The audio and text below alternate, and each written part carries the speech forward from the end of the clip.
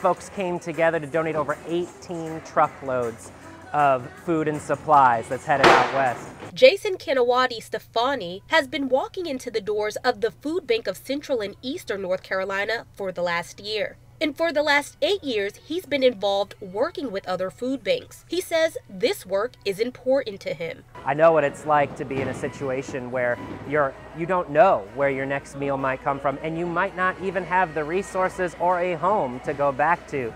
This week marks week 1 of sorting through the donations received at the NC State Fair for people affected in the western part of the state. With 18 truckloads coming in, he says this was the people at the food bank's way of helping in the immediate aftermath of a storm like Helene. So hunger is absolutely a severe crisis right now, and the hurricane season every single year just makes that crisis even worse. The Food Bank of Central and Eastern North Carolina gets its food directly from farmers, retailers, manufacturers, and people, and distributes it out daily. There are 6 branches across the state, including in Winston-Salem, Charlotte, and Asheville. Unfortunately, the Asheville location was hit by the storm. They lost their entire building. So their entire building was destroyed. The storm literally ripped the walls off of the building.